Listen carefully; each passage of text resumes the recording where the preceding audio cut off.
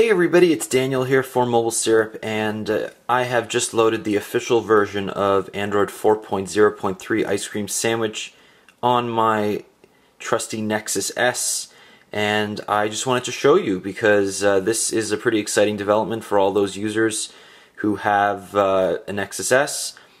The official version has just been released for AWS variants, so the T-Mobile variant in the US and Wind and Mobilicity in Canada. The install actually is compatible with the Rogers and Bell and Telus compatible version of the device as well, but takes a little bit of tweaking, hacking, modding, rooting, and flashing to get it on there. Right now you can head to xdadevelopers.com and take a look at that. But I just wanted to show you it is pretty much as smooth as we expected. So you have your home screen here, you have your five home screens. Scrolling is really quick. You have that great flash indicator when you reach the end of the list, as you did in Gingerbread. The new app drawer, horizontal, loads left to right. You can see there. Then you can head over to the widgets and scroll horizontally to add a widget.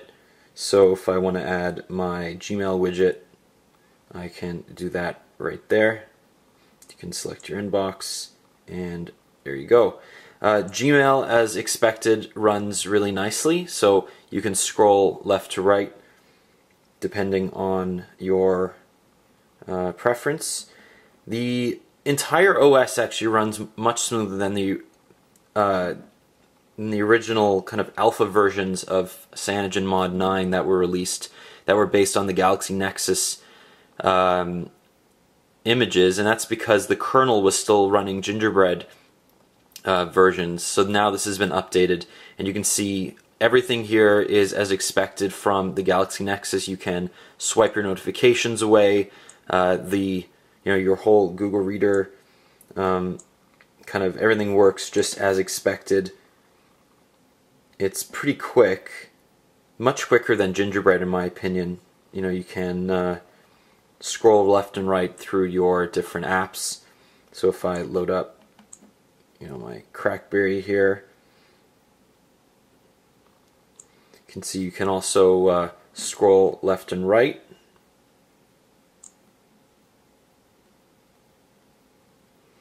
I'm going to open up the browser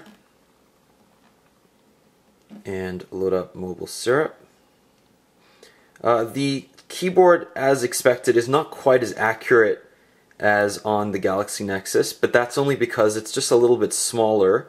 Response seems to be quite good, not as high as the 1.2 gigahertz dual core in the Galaxy Nexus, but again, you're not going to get the same speeds on the Nexus S as you will on a device that's a year ahead of it. You can see scrolling is smooth, but page loads a little bit slowly. So let's wait until the entire page loads. There we go.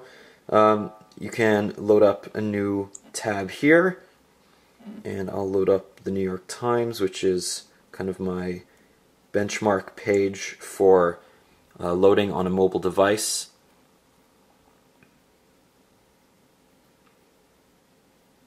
So you can scroll down to the bottom and we'll load up the full page. You can see that it loads a kind of half aliased version, so the text is not quite fully loaded when you're scrolling, and that's to kind of increase the overall speed of the refresh rate and give it the appearance that the frame rate has not slowed down at all. I have not loaded Flash on this device, but you'll see that this is the New York Times website, and it does support pinch to zoom. So there you go, once it's loaded.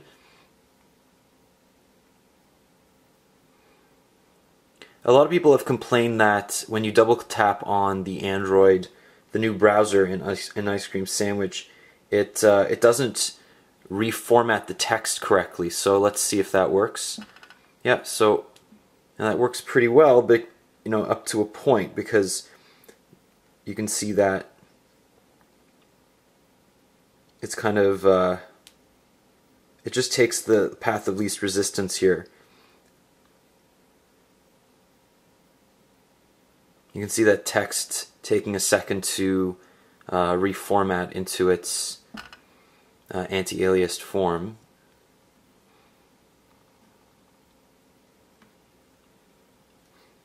If you want to get out of that, you can merely swipe away and load your other tab.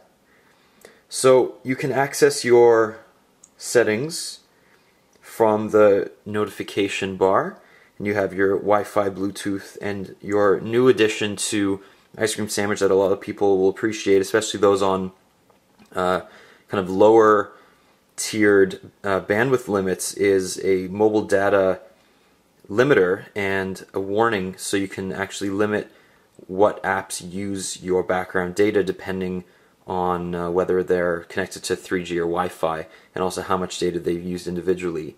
You can also see your new battery app here. The battery life I haven't really had a chance to look at, but it is pretty good so far. Definitely better than the Galaxy Nexus, which has a much higher resolution screen and seems to use battery a lot more.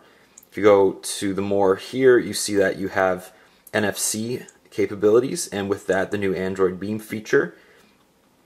The Nexus S does support that, and as well you have your various lock screens, including Face Unlock, but it doesn't work right now. So if I open that up, it'll error out. Hopefully that's fixed in a future update. Everything else seems to be pretty much standard. You know, we're running Android 4.0.3 here, which is the latest version that Google has released into the Android open source project, rather. You can see sound is pretty good, and that's about it. So you can see also the new camera software has been updated. Now the shutter speed isn't quite as instant as the Galaxy Nexus. It takes about a second to focus and load, but it will give you better shots in the end. And you have your one-stop sharing to Twitter, Google+, Gmail, Picasa, whatever. You can then click on there again, and it'll go into your gallery, and you can scroll through it like that. You can head into your gallery, which gives you a an overall look much nicer and cleaner than the Gingerbread one, which feigned a 3D interface, but it was much slower than it should have been. The new multitasking menu as well has been tweaked, but you don't have those software buttons like you do on the Galaxy Nexus. So you have them down here, you just press that right there, and you can scroll up and down and get rid of an app if you don't want it. This is the same, you get into it the same way as you did in Gingerbread by holding down the home button, but it does allow you to then scroll through your apps and get rid of them. So you can still swipe to close. Not quite as smooth as the Galaxy Nexus, but it does the job very well. That's pretty much a quick overlook for you of the 4.0.3 update for the Nexus S. If you do have any other feature requests that you'd like to see for the Nexus S, I'm very happy to take a look at them for you and post them in a future video. This has been Daniel with MobileSyrup, and thank you so much for watching.